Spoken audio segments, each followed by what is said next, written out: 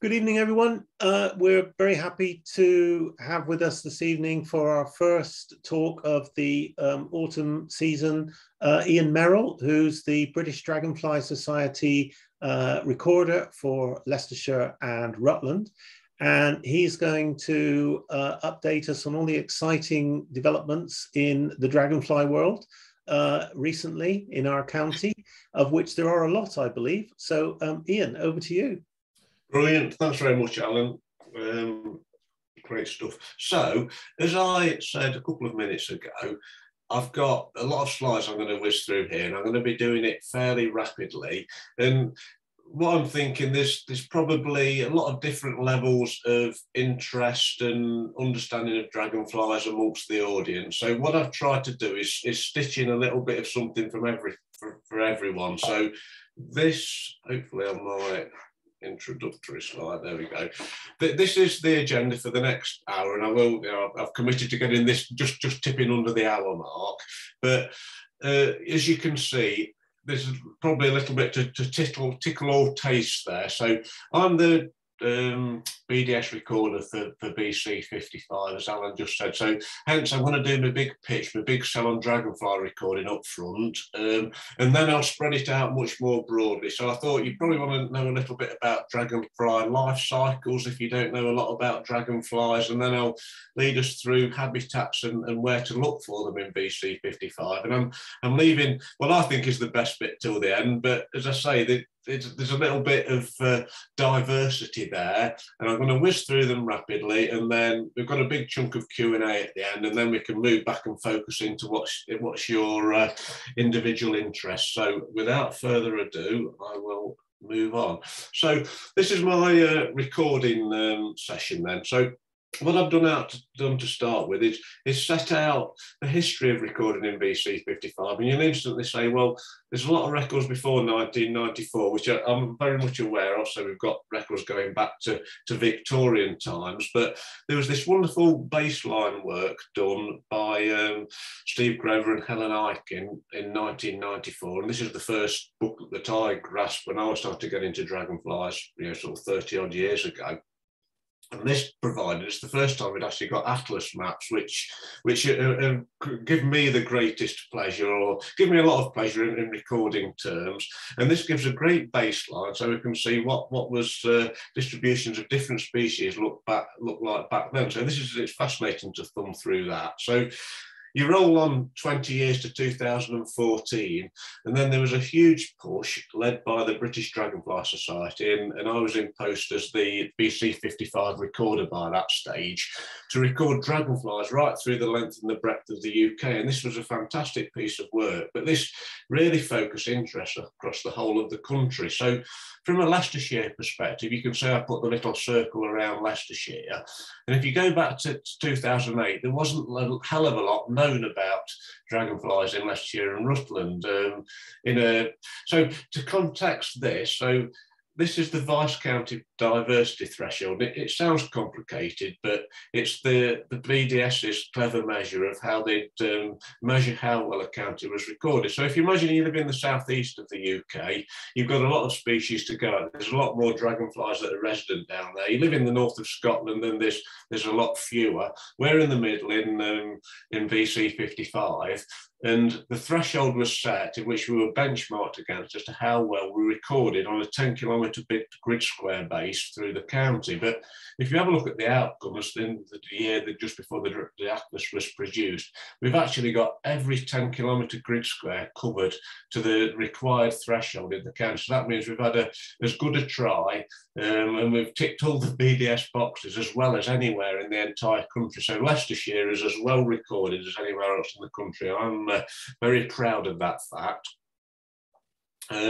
So we've done all this work for the 2014, and it would have been really foolish not to have put it some good use. So as you can see, in 2015, I've highlighted that. That's when I produced the first distribution atlas. It's a thorough update. It's a checklist of the BC 55 species in 2015. So there's a massive data that was used with that to produce all these distribution maps.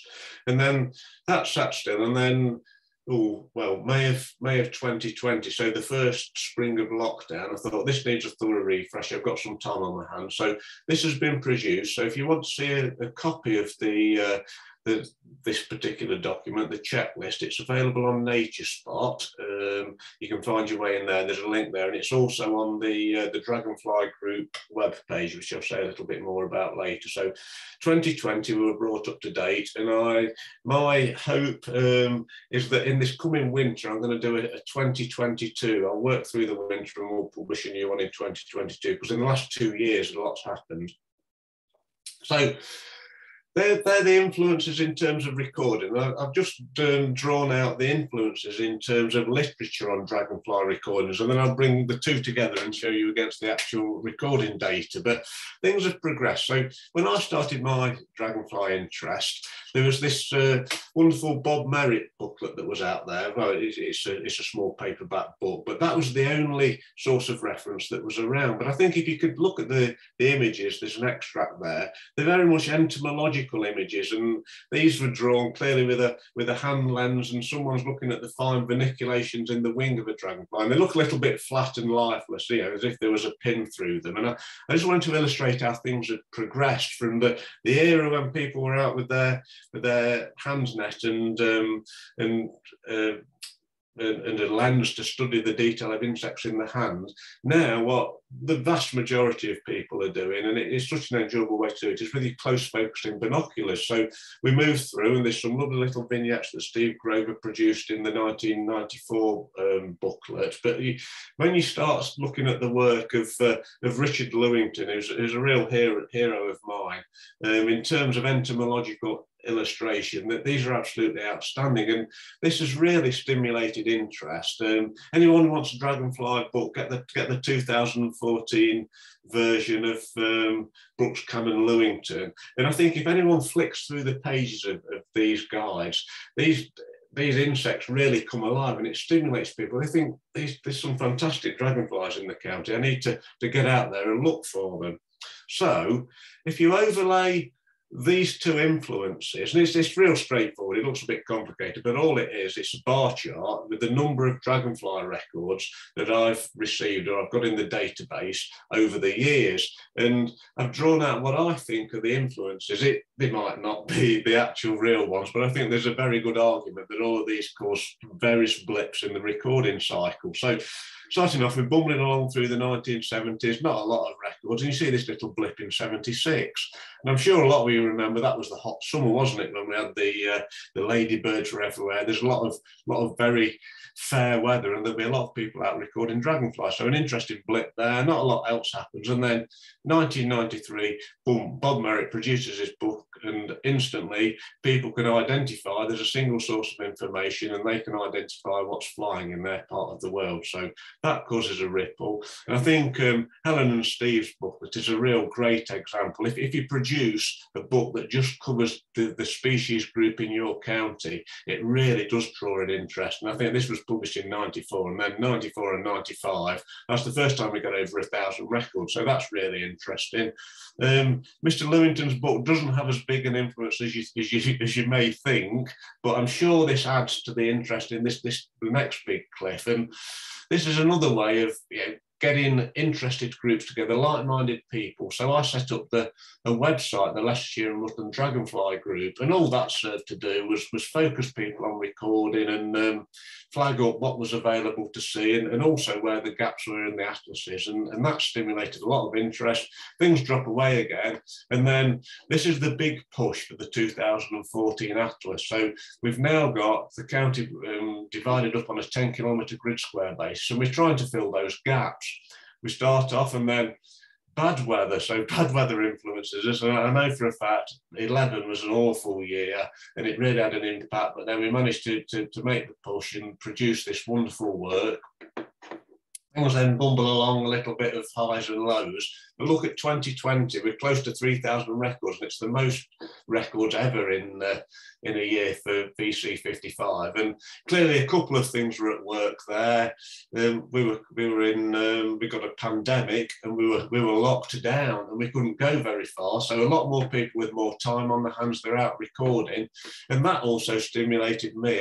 It prompted me to produce this Leicestershire and Rutland Dragonfly Group Facebook page. Now, I'm not a social media advocate at all. I'm not a big fan of Facebook, but in the right circumstances, it can really stimulate some interest. And I would recommend anybody with a particular interest group, recording group, think about Facebook, because it really has worked for the Dragonfly group.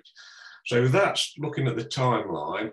And so now you're all fired up and you're thinking, great, this is how recording works. What can I do? How can I contribute? And I'm sure a lot of you are aware of all these forums already, but this is how you can send your records in.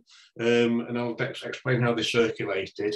So iRecord is the nation's natural history recording scheme, and it's got a great intuitive website. So you just look up your site with an OS background and start populating it with your records. I'm sure everyone on the call must be aware of NatureSpot. We're so lucky to have this resource within the county, and it's got a very similar recording methodology. Find your site on the background, that's my garden pond in Whittick, and start entering your records.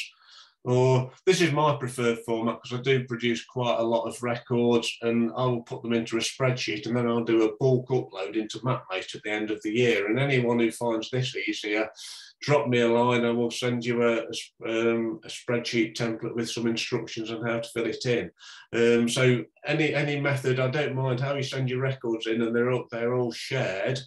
And this is what I get particularly excited about. So we put the atlases together with the recording methodology.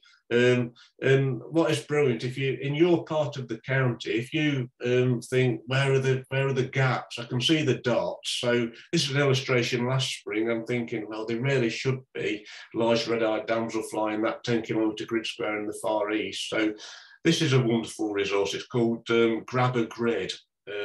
And you get it's free access on the internet, and as you can see, you get your satellite image next to your OS background, and then you find a site, and if you're lucky, you can go out there and the site is actually as good as it looks. So I was able to add large red-eyed damselfly quite readily last spring. This is how it all fits together then. So I'm encouraging you to send your records in whatever way you can, but just to reassure you that everything is spread, not only it's shared, not only through the county, but actually nationally. So if you choose to send your records through myself as the recorder, or to NatureSpot or iRecord, then I've got a verification role in there, but all that is shared. You could also send direct to, say, the Loughborough Rutland Natural History Society.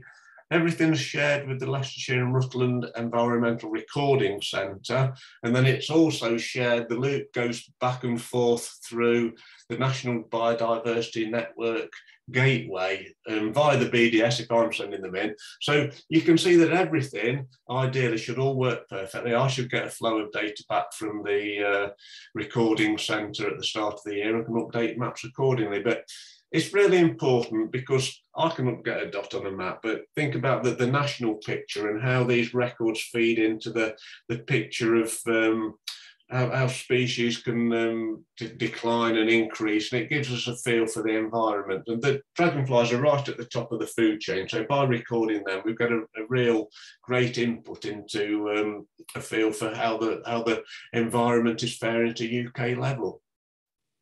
So that's my recording cell. So you can relax now. I'm not going to hit you anymore on the recording front. And this is where we'll get much more broadly spread, and hopefully something of you'll find something that you didn't know before in this section. I'm going to go through dragonfly life cycle. So I've picked the reproduction phase of the life cycle, and then I'll take us right round back to this point again in time. So on the left, you've got a white-legged damselfly. That's a male white-legged damselfly, and he's sitting there next to his chosen water body, and he's waiting for the arrival of a female.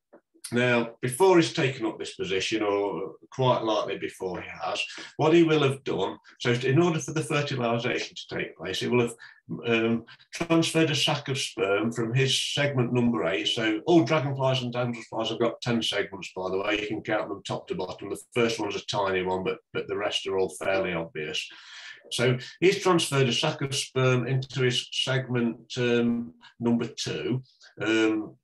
And then what he will do, if a female moves by, he'll grasp the female, now effectively by the scruff of the neck, but a bit more technically, the pronotum is the section that joins the head to the thorax, and it's uniquely shaped in each species of damselfly, so that the female's pronotum is shaped so it will only fit on these claspers on the end of the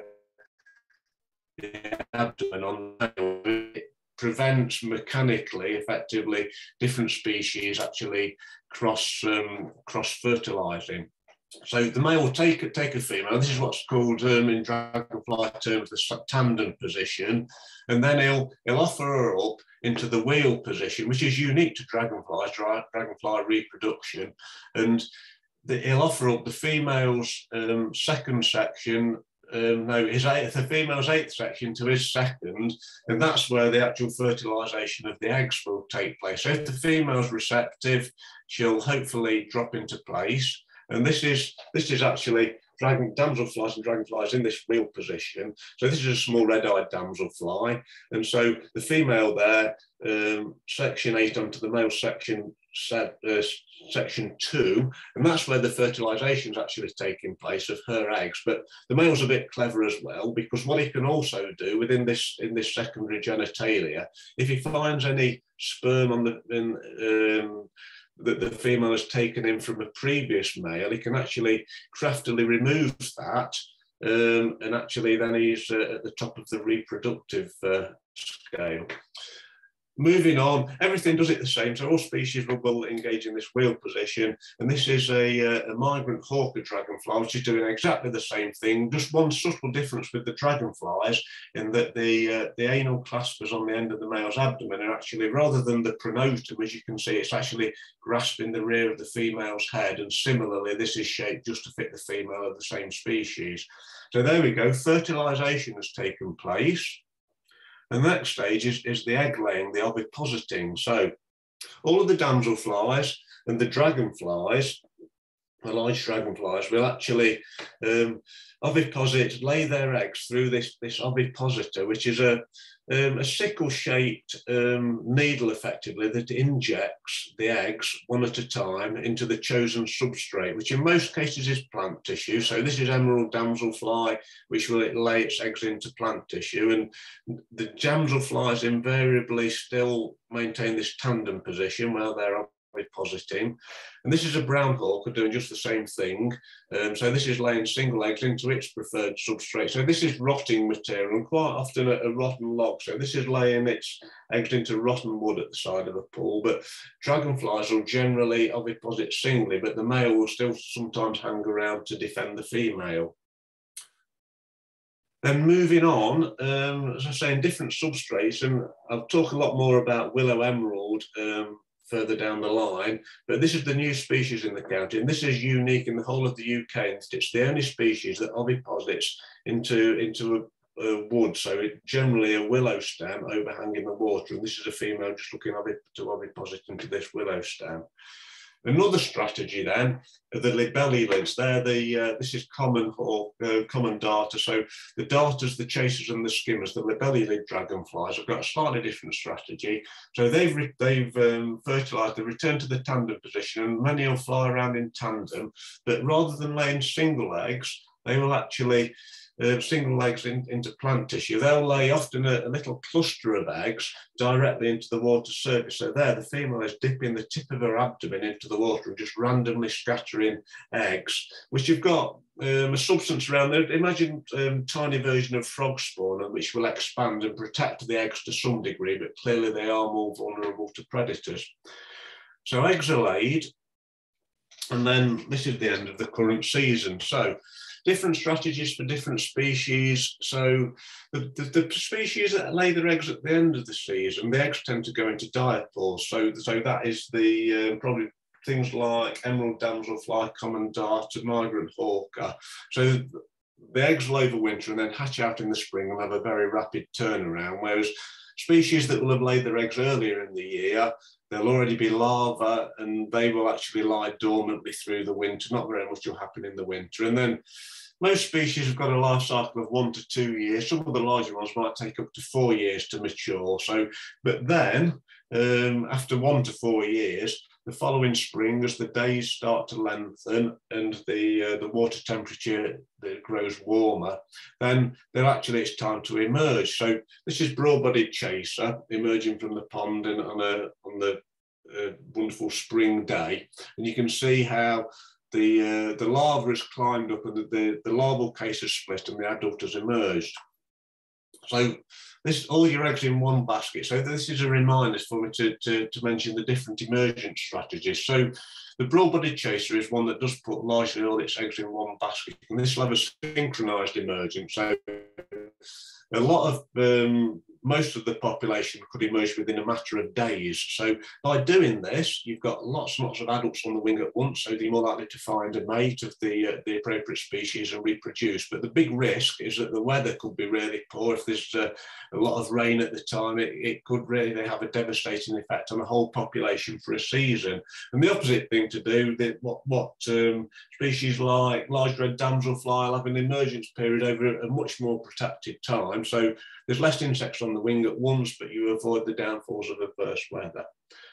So the adults emerged, and these are called tenerals, by the way. That's another dragonfly term. So a teneral insect. So this is a migrant hawker, but it's very much devoid of colours of the adult at this stage.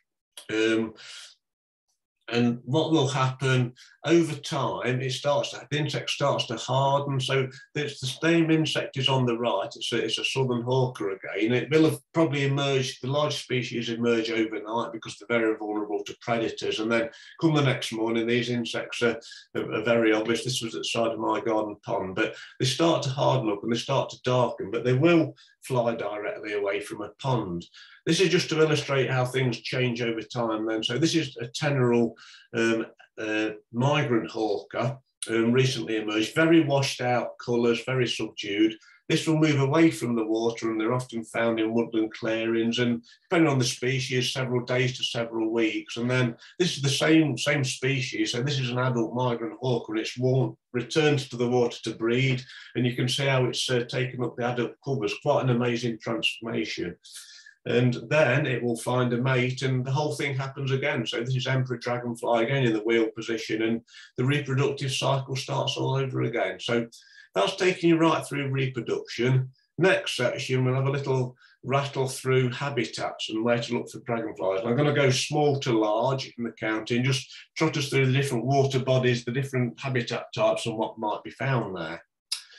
First of all, I want to do my big sell on creating a pond in your garden. So we'll start on a garden pool and what species can be attracted there. But I'm sure anyone who, with an awareness of local wildlife and statistics know what a torrid time and how habitats are diminishing at such a dramatic rate. And I just really want to encourage anyone with any space in the garden to shoehorn a pool in of some size. The larger the better, but even the tiniest pools add tremendous value. I think if you think about surrounding gardens, I know around me, if I look around, there's a sea of decking and gravel and plastic grass, heaven forbid. And yeah, this is our chance to actually give wildlife a little bit of something to hold on to, not just dragonflies. And it's tremendously easy. So pick your spot. You want somewhere nice and sunny, sheltered. I cut down quite a large tree. This is 10 years ago when I did this, but a large cherry tree had to go because shade isn't any good for dragonflies. This is the civil engineer in me coming out. So this is my lovely wife, Victoria, making sure that the pond is level, because it'd be quite embarrassing if you filled it with water and it disappeared through one end of your pond. Then you dig a hole, a couple of feet deep ideally, but the important bit is lots and lots of shallows, because they're the important areas. That's where you plant your marginal plants and the areas where the dragonflies will thrive. Put some carpet down, because you're going to spend a lot of money on a beautiful rubber liner, and you don't want it to pierce the liner, or newspaper works equally as well. Then put your liner in, and these cost several £100, but it's worth the investment. And mine's 10 plus years old now. Actually, I've seen the dates. It's about 10 years old now, and it's still going very strong. Fill it with water, allow the chlorine to dissipate, trimming and landscaping. And I've put beg and borrow your plants, because most people know someone, a friend or a neighbour, who's got some pond plants they can scrounge, because it's very expensive in a nursery. And I've added beware invasive species. I've got a terrible problem with New Zealand pygmy-weed at the moment, which I'm trying to eradicate. And even from a small pond, it's very difficult, and it is the real plague to a lot of local wetland areas. It's causing a lot of trouble. And don't put anything in that's going to grow too rigorously, like reed mace, for example. Be a bit selective. And then this is the easy bit. So you set up your deck chair and wait to see what arrives. And it's not just dragonflies, it's all of wildlife will benefit hugely from the introduction of the garden pond. But just to show how dragonflies will come to you. So this is April. So this is the end of April. And these are all photos taken in that first year. So exactly 2 months later, I get the first arrival at the pond. And this illustrates what fantastic opportunists dragonflies are. They will come and find any available water body. They will seek it out. So this is blue-tailed damselfly came along. A few days later, large red damselfly to be expected at garden pond. And this is broad-bodied chaser. So a pair of these appeared. And these are real classic colonists of new water bodies. Common blue damselfly, common darter. And by the end of that first season, I'd already attracted 9 species, and 6 of them were ovipositing. So fantastic start. And to date, I've recorded 12 species, 7 are breeding. And anyone who wants a little bit more background on digging a pond for dragonflies, the BDS website has got this wonderful little booklet which you can download in PDF format. So just then expanding broader and broader and picking on different habitats. I'm just going to introduce other species to you that you might find in that area. So as soon as you increase your surface area of water, you'll almost certainly start to see the emperor dragonfly, which is very widespread, spectacular dragonfly. If you've got good quality water, so start thinking of areas around close to where you live, where you might go recording that have got some of this habitat. So lots of emergent vegetation and good water quality, then you might start to see things like 4-spotted chaser, emerald damselfly, ruddy darter are all good indicators of good habitat with lots of emergent vegetation. Step up a level to lakes and gravel pits, and if you've got lots of bare areas around a lake or a gravel pit, bare earth, then the black-tailed skimmer is almost certainly going to be there. That likes perching on bare ground. Migrant hawkers like the larger water bodies, that's almost certain to be found there, still in evidence at the moment. And then the 2 species we've got now of red-eyed damselfly, the large here and the small red-eyed damselfly on the right, then they cross the boundaries as well. So they're all still water species of all types. Canals are essentially still water. There's a little bit of a flow in the canals, isn't there? But they're essentially linear still water bodies. But they attract slightly different species in Leicestershire. So I'm going to group the canals we've got together. So this is a picture of the Ashby Canal, but it would look very similar if it was a photograph of the Grand Union Canal. And these are well trafficked by boats, and it stirs all the mud up into this lovely brown pea soup, which does limit the diversity somewhat, but you'll still get species like banded demoiselle there, and both are good sites for white-legged damselfly as well. But the jewel in the crown, and probably one of the finest sites for odonata in the county, is the Grantham Canal. I've had a couple of visits this year after an absence of some time, and it is a wonderful site, and there's no boats on there, so there's no boat traffic moves up and down the canal. There are sites that have become very vegetated and actually dried out, but some stretches, this is close to Redmar, there's a lot of water soldier in there, and it is absolutely prolific with dragonflies, and it is the best place to see variable damselfly in the county without a doubt, and it's arguably the best place, the easiest place to see hairy dragonfly as well. So pay a visit to the Grantham Canal. And moving water, so the tiniest streams are going to hold a number of species. Diversity can be fairly low. So this is azure damselfly. You'll almost find azure damselfly in the smallest streams. Large red will occur. You'll almost certainly find a banded demoiselle on streams of this nature. And one to start to be aware of that's edging into the county now is beautiful demoiselle, but more on that one later. Then we get to the wider rivers, so the flow starts to slow, they're broader. We'll get a slightly different set of species, again, some overlap, but the one that really comes into play with the larger rivers is scarce chaser, and this is the northern end of the Soar, and it's also on the lower reaches of the Welland. White-legged damselfly also on the Welland, and then when we go on to the Reek, that's got a fantastic population of white-legged damselfly, and hairy dragonflies are becoming quite prolific on the Welland and also very widespread on the Upper Soar. So I think that's covered all the habitats, and now I'll slow things down a little, or go into more detail into the species. I will start talking about some identification criteria. But what I wanted to do to start with, now you'll perhaps be pleased to know I'm not going to go through these one at a time. I've lumped these together a little bit more subtly.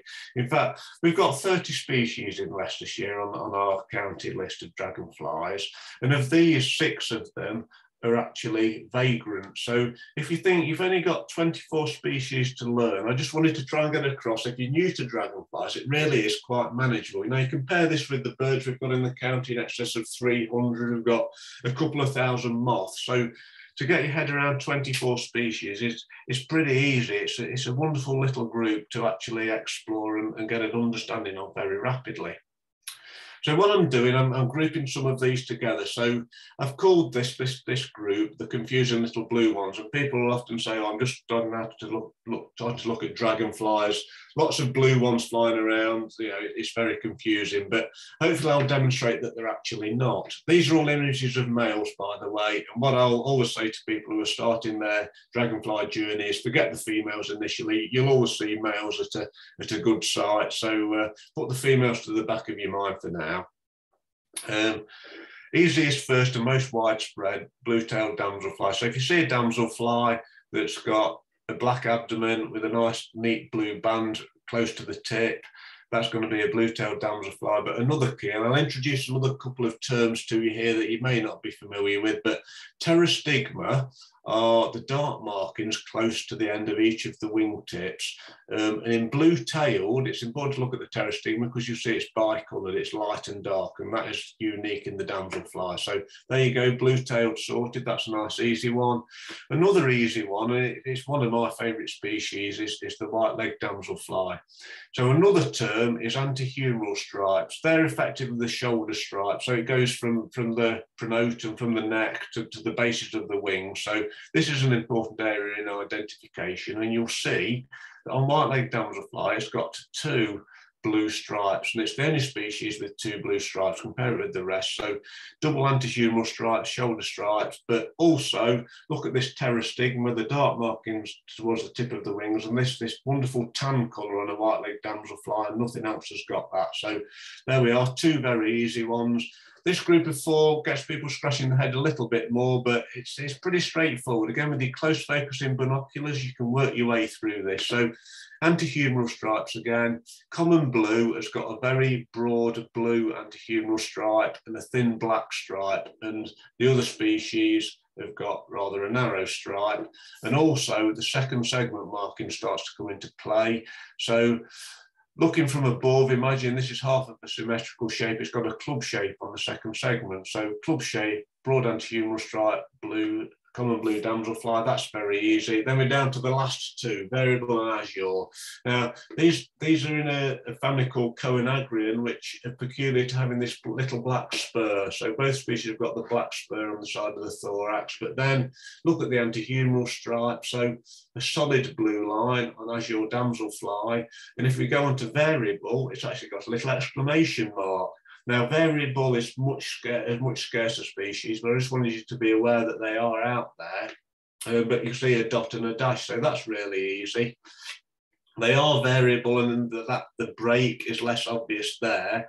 But the other feature is what to look for on the second segment. So on a variable, again, imagine this is symmetrically drawn, and that's effectively a wine glass. It's a wine glass joined to the base of the second segment. On Azure, it's got a little Honda badge, and that's actually not joined to the base of the second segment. So there we go. That's the confusing little blue ones, which actually I think you'll admit they're not that confusing anymore. Another species group, and these are flying at the moment, the darters. So the common and ruddy darter, people often ask about these, and the first thing I'd draw your attention to, again, these are males, but just look at the distribution maps and you'll see that the common darter is actually the common one.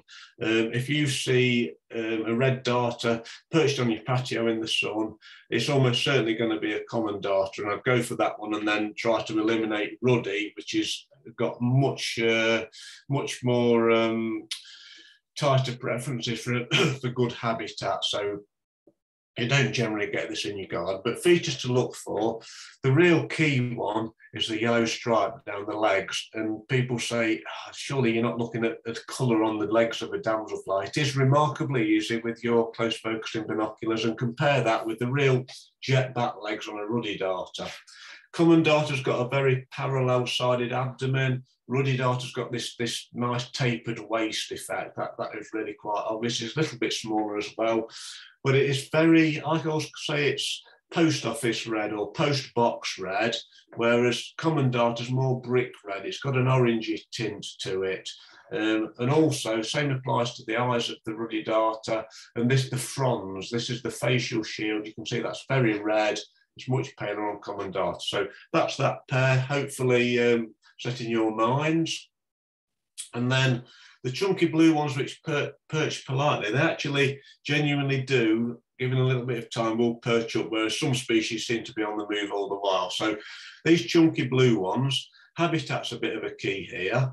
So if you see a chunky blue one perching around the edge of your garden pond, it's almost certainly going to be a broad-bodied chaser. And then looking a little bit more detail, and you can see that the hind wings has got this very large black triangle, and the forewing is a smaller area of black. Wonderful yellow dots down the side of the broad abdomen, and the antehumeral stripes on this species are very obvious and very blue. If you see a chunky blue one perching politely at the side of the River Welland or the Upper Soar, then there's every chance it might be a scarce chaser. So the things to check for there to distinguish it from broad-body chaser is the fact that its black markings on the hind wing are much reduced. It's got hardly any on the forewing, and it's not got the antehumeral stripe, and it's got very obvious blue eyes. Black-tailed skimmer. So if you see your blue dragonfly perching on bare ground at the side of a large lake, and this is what we were talking about, this is actually Longmoor that we were discussing earlier on the call. Have a close look, and it's got a more elongated abdomen, nice black tip, no antehumeral stripes, and quite obvious green eyes. So they're the blue ones, and they will perch, but then this group often frustrate people because they do fly quite a lot. They do perch up occasionally, but you're often seeing them in flight, but a lot of the features can be picked up easily with your binoculars when they're flying. So I'll go easiest to hardest, and emperor dragonfly, a lot of you are probably familiar with this species. It flies around with a slightly kinked abdomen. It's a large, obvious species that will relentlessly patrol the open water. Largely blue abdomen and very green thorax, and that's quite an easy one to sort out. Brown hawker, it's the only brown one. It's got some coloured markings on it, but overall it's a brown insect. And these brown tinted wings, so the brown suffusion in the wings is very obvious, and this can be seen well away from water, often in gardens, but nothing else is brown like this. Then the remainder, people sometimes group these as the mosaic hawkers. These are a lot more similar. The hairy dragonfly is actually slightly separate. It's a different family.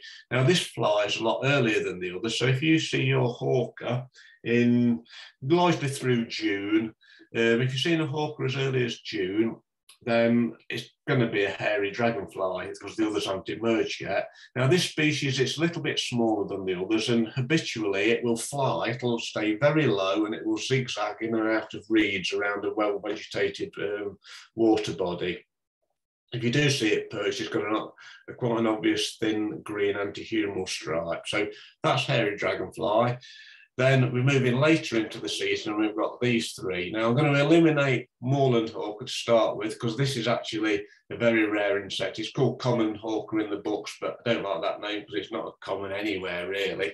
So the obvious feature to look for on this is this costal edge. The leading edge of both of the wings is yellow, and this is diagnostic. None of the other hawker dragonflies have got this, and it's also got narrow yellow antihumoral stripes, but very few records of this. Assume it isn't. I would really want to see a photograph of this or a very good description to accept a record. It's right on the edge of its range in Leicestershire. It just hangs on, but very few records.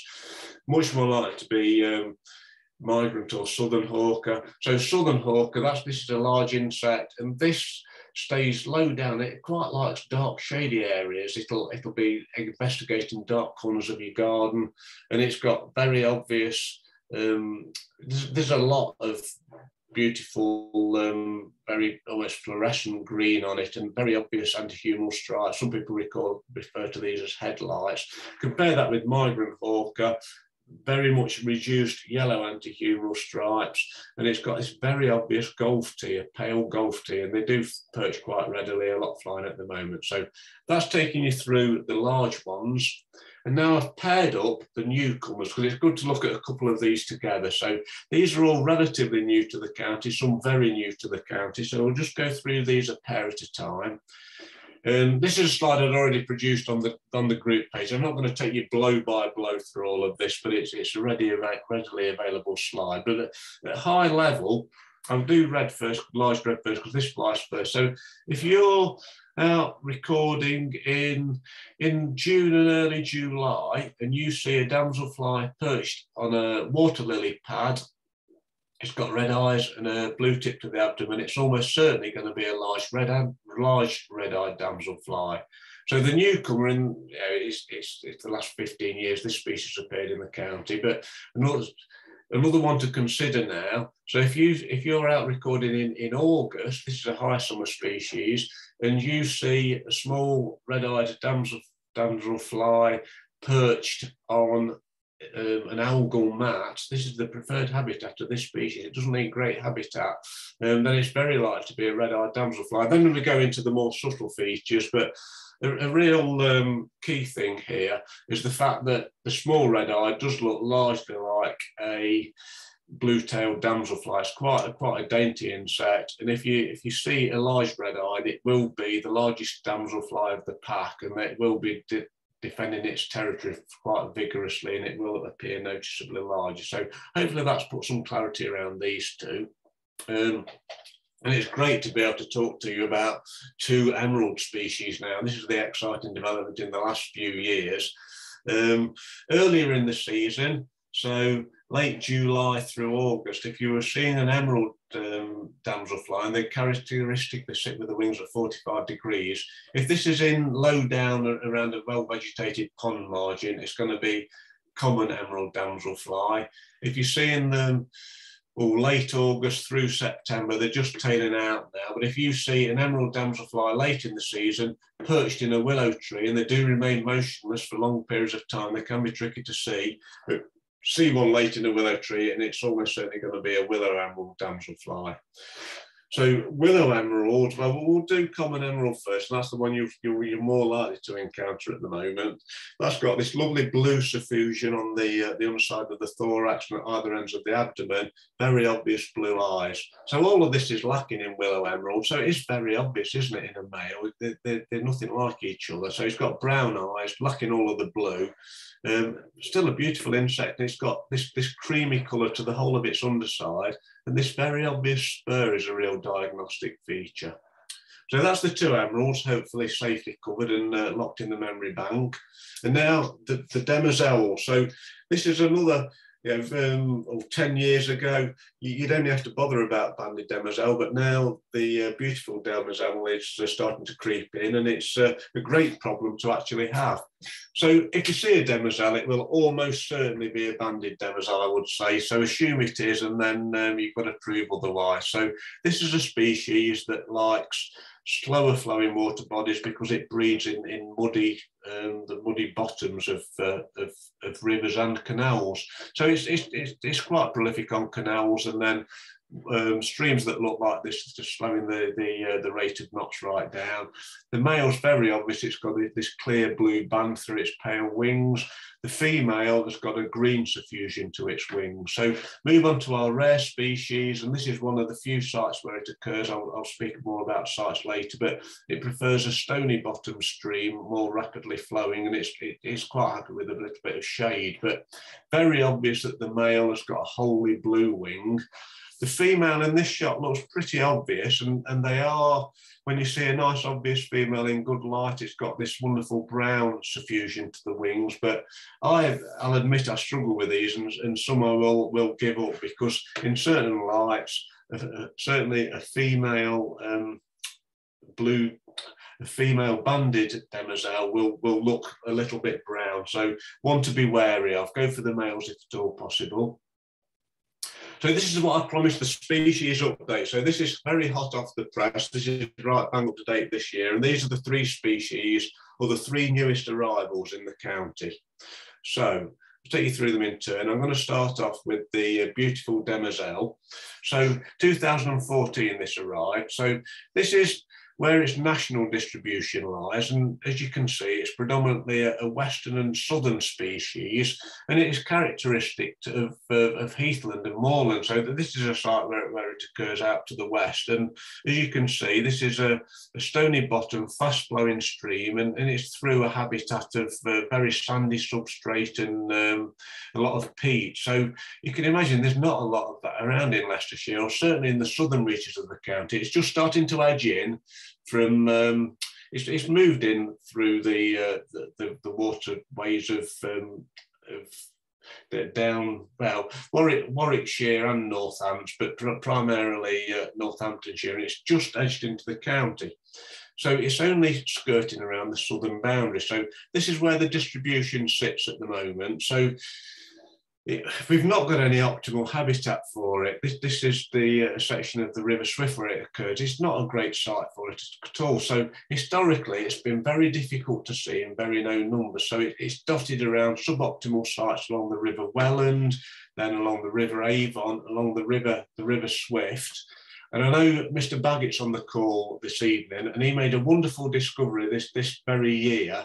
And it's not until 2021 that we're actually able to tell you where to go and have a, well, you will see, if you go at the right time of year, there's quite a healthy population along this tributary of, I think it's a tributary of the Swift, just south of the village of Ullersthorpe. But you can see, even there, the habitat is not great. You compare it with the moorland sites that this species historically likes. So what's going to happen? Well, this is where it is at the moment, in very clayey, suboptimal areas.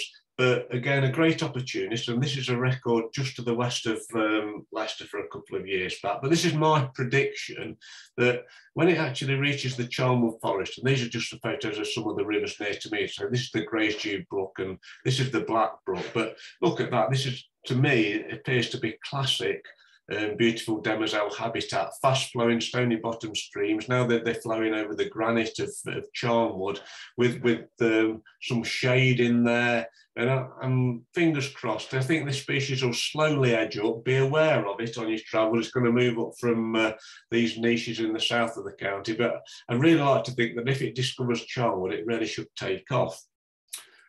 So next species, scarce chaser. So at the moment, this is only found on the very northern reaches of the River Soar. So this is getting close to the confluence with the Trent, with Ratcliffe Power Station in the background. But a real good population up there. If you get there at the right time of year, you should see this species quite readily. And then this is the Welland, its other preferred habitat in the south of the county, right on the Northants border. But quite a weird distribution, that it's down in the very south and the very north. Now, I've spent a lot of time, along with a gentleman called Mark Piper, plotting out the last couple of years exactly where this occurs on the Welland, and it's limited to the areas where the Welland is starting to get wide and slow flowing, and it's avoided its absence from the fast flowing narrow areas. So from Wakely down to the county boundary, there's a strong population. So this is close to Collie Western Bridge. So if you're out that way in the spring, Collie Western Bridge is great to stand on. It's a little bit dangerous, but there's every chance you'll see a scarce chase looking either side of the bridge, and another little population just downstream of the Caldicot area on the Welland. But this is the weird distribution we've got at the moment. So it's obvious why it's moved in from Northamptonshire and is being found more and more along the Welland. And then we've got this crazy little dot at the top of the River Soar. And I can only imagine that an opportunist female pair managed to get up to there and set the population off. But we've got loads of gaps in between. Sorry about that. We've got loads of gaps in between that look suitable, and I'm just encouraging people to be aware when they're out recording. It's not been found anywhere else on the River Soar, but where is it on the lower reaches of the Soar, in the Loughborough area, and even upstream of Leicester. And there's some other great habitat. So I think it could easily move in onto the anchor. So as you can see, this is the national distribution on the bottom right, and it's along waterways. So it's occurring to the west of Leicester and very much to the south along the Nene, but there are gaps, and certainly areas of the Reek look ideal for it. So I'm hoping that this species expands as well, and please be aware on your travels, when you're next to some broad, slow-flowing water, then be aware of the scarce chaser. Willow Emerald. So this is the massive success story of the last couple of years. When I say success story, I mean, at the back of my mind, I'm thinking it's because of global warming, which is not a success story at all, but we've got another dragonfly to look for. So reaches the UK in 2007. We only got it in BC 55 in 2019, but this has really taken off, and this year has been absolutely monumental. So this is some shots from close to where I live of preferred habitat, and you can see lots and lots of overhanging willow. It will oviposit into alder, and there's a photograph this year of one ovipositing into ash, which I think is quite unusual, but lots and lots of overhanging willow. So they are typical sites to look. If you've got any sites like that close to where you live, please go out and explore. And this is just illustrates what a bang it's had this year. So nationally, top right, you can see this is a BDS map that I've obtained, and the blue dots show it's pushing its way west right across the land, but just in BC 55. So the dots on the map are the previous 2 years, and then all the little stars are the ones that we've been adding this year. So various people on the call have added their dots, and it's expanded massively. It's moved west and north. There's still some question marks for me. There's not a lot of habitat in the south of Leicestershire. I feel it ought to be on the Ashby Canal. I've checked again today and I've not found any there. And I feel it should be in the Trent Valley, and I've looked there quite hard. I'm not seeing any. So it might be that it's just not reached this far yet, but a real success story in terms of colonisation and one to look out for. And you might even be lucky enough to see one in the coming few weeks. They are just about hanging on. But if you don't find one in the coming weeks, this is my winter challenge to everyone. So I want Dragonfly recording to continue over the winter for the first time. So these are some shots that I took at Melton Country Park last winter. It was a known site for it. So I was only proving the existing really. But I mentioned how the female oviposits into a willow stem. So imagine this stem's about the width of your the diameter of your finger, and this is where the female has inserted her ovipositor, and each time she pushes it in, she'll actually lay 6 eggs in there, because it's quite an effort to break through the bark. And these will be in diapause until the winter, and then they will emerge.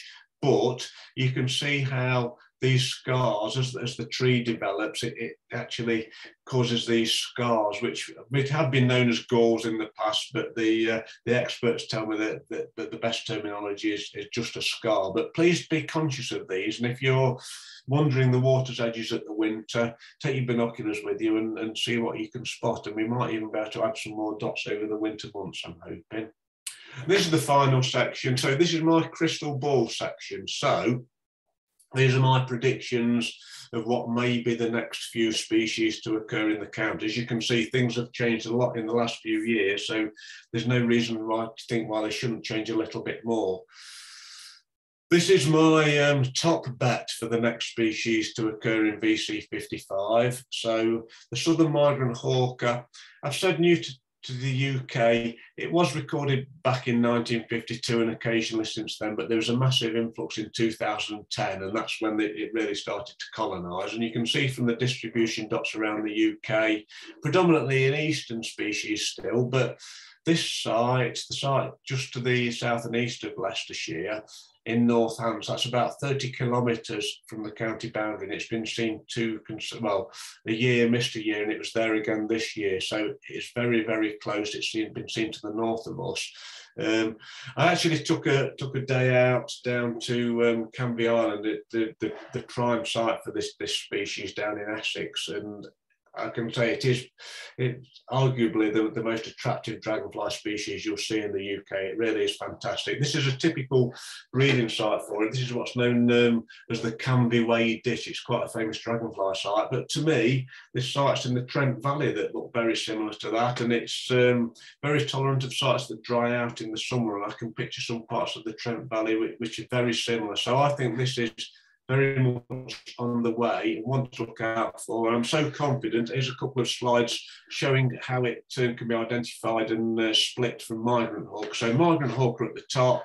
So viewed from the side, migrant hawk has got these very obvious yellow stripes through the thorax, and the southern migrant hawk has got this beautiful sort of a turquoise fading through to yellow, wonderful bright blue eyes, and then a very blue fronds facial shield. The other thing I mentioned, there we go. I mentioned this golf tee effect. Well, that's there on migrant hawker. It's lacking on southern migrant hawker, and even in flight, you can see what an obviously different insect they are. So I firmly think the next few years, the one to look out for. Next one on the list, hopefully, the green-eyed hawker. Now, this used to be called the Norfolk hawker. Clearly, it's expanded well beyond Norfolk, and it's right into Cambridgeshire, and that is probably about 50 kilometres from the county boundary now. And they're very healthy populations in Cambridgeshire. So I had another great day out around St Neots studying this species. This is the preferred habitat, very well vegetated, often linear water bodies. And this, in comparison, is the Grantham Canal. Now, the Grantham Canal looks perfect for it for me, and it's even got introduced water soldier, which is the preferred habitat for this species in which to breed. Things to look out for: very obvious green eyes, overall brown body, and it's not got the brown wings of a brown hawk, and it's got this wonderful little yellow isosceles triangle. It's got a triangle, so hence the second part of its scientific name. So that's my next bet as the next species into the county. That's expanding very well at the moment. This is a real outsider, so don't put a lot of money on this one, but people say it may be the next species to take over in the country. Though it's predominantly, so I took these photos in the North Kent grazing marshes over the summer, but it's got a site, I think that's Berkshire, where there's a new site for it now. So it is starting to expand, and it may come our way. And it is a very attractive species. It's for me, it's the willow emerald of the reed beds, but it's got some subtle differences. It's got this very obvious antihumal stripe, lack of a spur on the side of the thorax, and the big is bicoloured pterostigma. So it's the only emerald species with bicoloured pterostigma. And it's another ditch in a grazing marsh sort of a habitat, but again, could be in the Trent Valley, who knows. That's got us through pretty much to the end. I just want to leave you with a few useful resources. So British Dragonfly Society, anyone with interest in dragonfly really ought to be a member of the BDS. Nature Spot, our wonderful county resource, has got a great Dragonfly page on there. And anyone who is into social media has got a Facebook account, do a search and find the Leicestershire and Rutland Dragonfly group on Facebook. And finally, my concluding message is, just as I wrap up then, please dig a pond if you possibly can. It's hours of interest in your garden. It's great interest for yourself, and it's doing wonders for our impoverished wildlife. It really does need a boost, and anything we can do to help it on its way will be of great benefit. Record your sightings. So hopefully I've demonstrated that they are of great value, not just to me, nationally, and there's loads of different ways of sending your sightings in. So please do that for me if at all possible. But over and all, above all, enjoy dragonflies. Hopefully I've given you a bit of an insight into what's out there, how you can identify them, and hopefully perhaps brought a little bit of my excitement to you in terms of the dragonfly population of the county.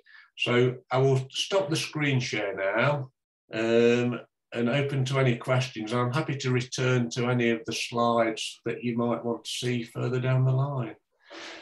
Thank you very much for that, Ian. That was great. I think we will have, as I've told people already, there will be a video recording of this.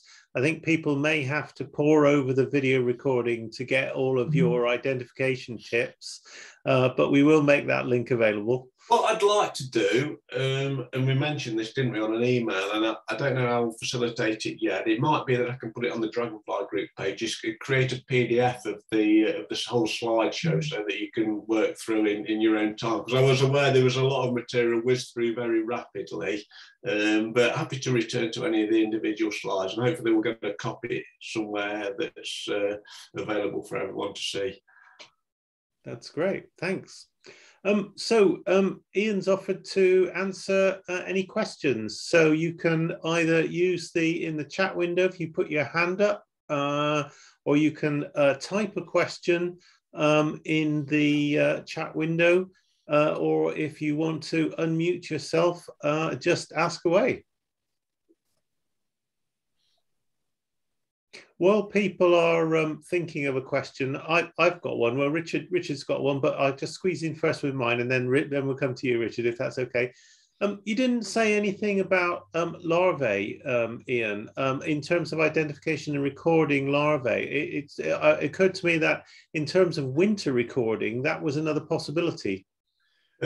So in the interest of not being on for 2 hours, I did actually have a slide with a couple of larvae on, and I was going to start talking about larvae, and I did a little bit of a trimming down exercise quite late on, and that was one of the ones that fell by the wayside. But what I would say is, yeah, if you find any, I think the easiest thing is if you find the exuvia, the larval shell of dragonflies that have emerged, and save those, because I have found when I'm trying to identify live larvae, when they're wriggling around quite a lot, and you're trying to look for certain patterns of hairs on they're keying them out.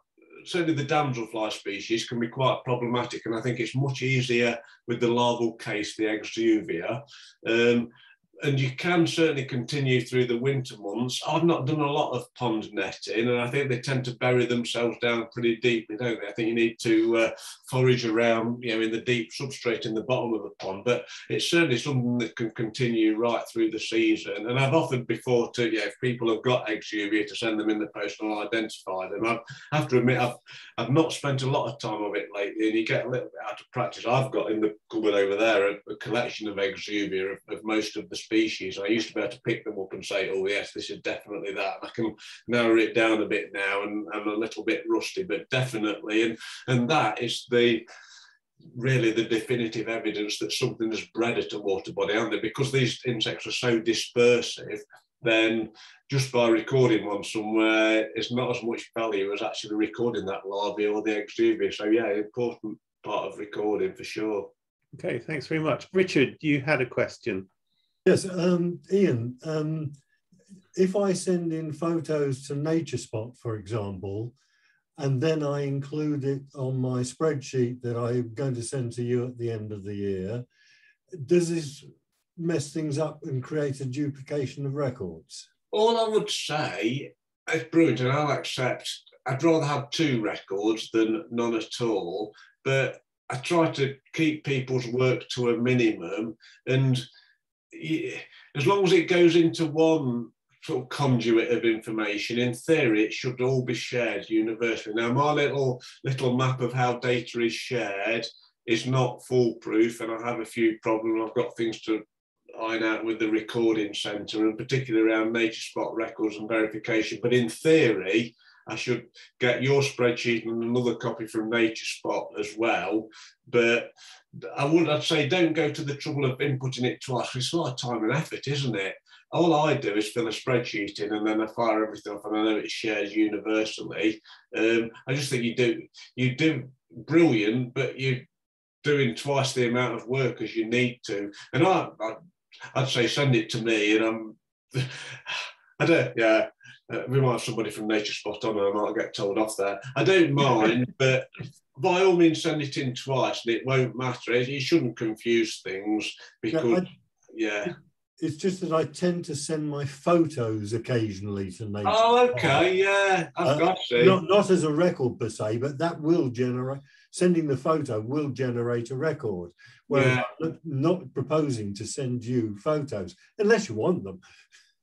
I would probably, the only time I'd say, oh, I've seen a moorland common hawker, I'd say, are you sure? Have you got a photo? Because they're very few and far between, and there's a lot of confusion species. Yeah. With all due respect to your identification skills, I'm sure. Yeah. Okay. Yeah. That's great. Then that works well, doesn't it? Because you're not actually doing a lot of extra work if you're just submitting photos. I just, in order to get more and more people into this recording ethos, if you say, well, I need send records in twice, it puts people off, doesn't it? I just want the absolute minimum effort. And with the different means of submitting records, I find spreadsheets are much easier, because I'll got duplicate sites I can filter on and find. But for other people, if they're just recording periodically, they might want to go onto Nature Spot and find that Google Earth image, and then add all the records that way. In theory, everything should all circulate and be shared universally, but I would very much welcome a spreadsheet at the end of the year. Thank you. No problem. Okay, thanks. Any more questions? Anybody else want to? Yeah, I'd like to ask a question. Ian, we live in Loughborough, and a couple of weeks ago, we went to the Black Brook, which runs down to Dishley Pool and down to the River Soar. Do you know that area? Because there's a stream, a pond, a large pond, and the river, and they've nearly all got willows hanging over them. So we thought it would be the sort of place where we would find the willow emerald if they were there, but we spent, I think, a Sunday afternoon there and we couldn't find any. So I just wondered if you'd explored there.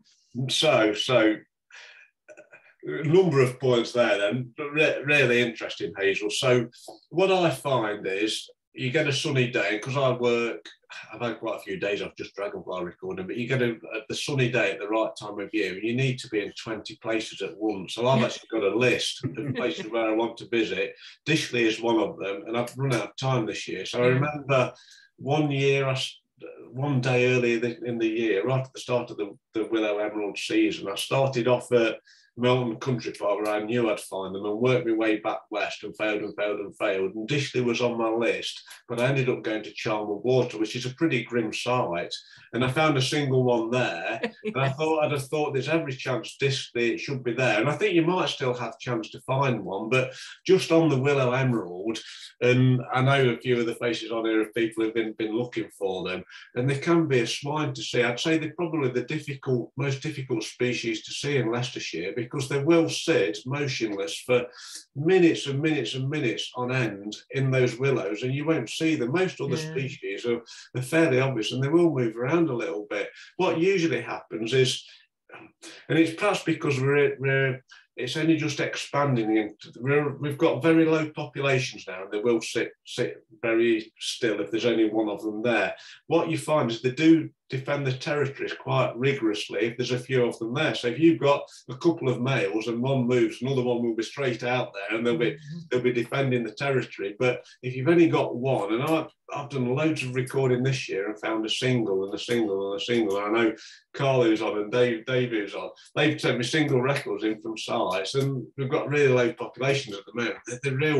They are real swines to find. I think they're the most challenging species in the county at the moment, probably because there's so few of them and they sit very still.